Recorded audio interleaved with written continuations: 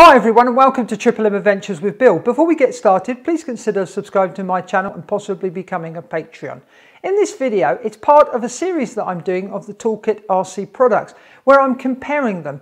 And we're going to have a look today at the inputs that you can put into them so that you can input PWM, PPM and SBUS signals so that you can test your receivers.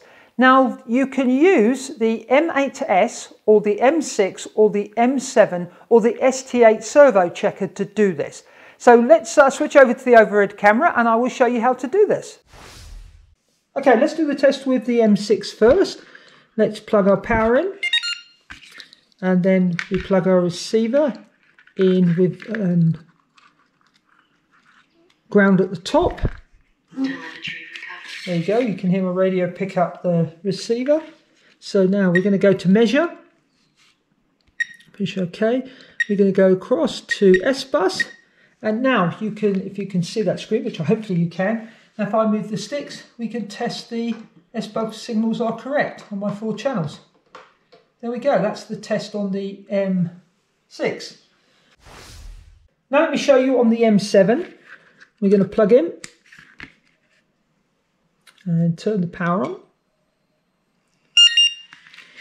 And here it's slightly different. We have an input and an output for the SBUS signals. So we need to make sure we put it on the first one and with ground at the top. There we go. Telemetry recovered. There you go, it's connected to my radio. Now we long press the exit button and we say measure signal. And we can then choose SBUS there. And now if I move the sticks, you can see. Okay, that's great. There we go. And you can see, we can see our signals, make sure they're correct. Now let's do it on the M8S. Let's put power to our charger.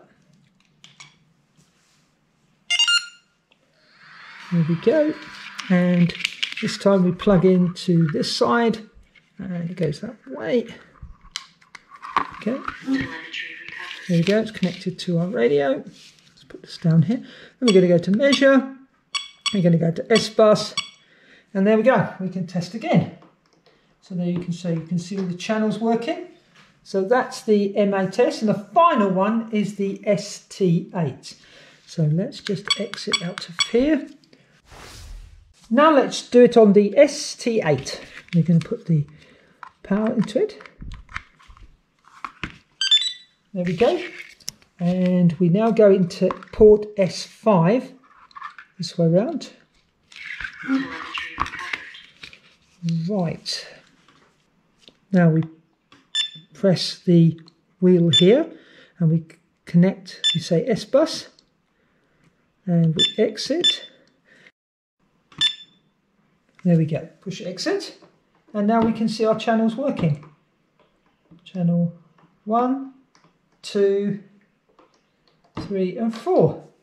There we go. Thanks for watching this video, and if you found it interesting, please give it a thumbs up, and if you have any comments or questions, please leave them in the comments section because I would love to hear from you. Thanks for watching. Happy flying. Bye for now.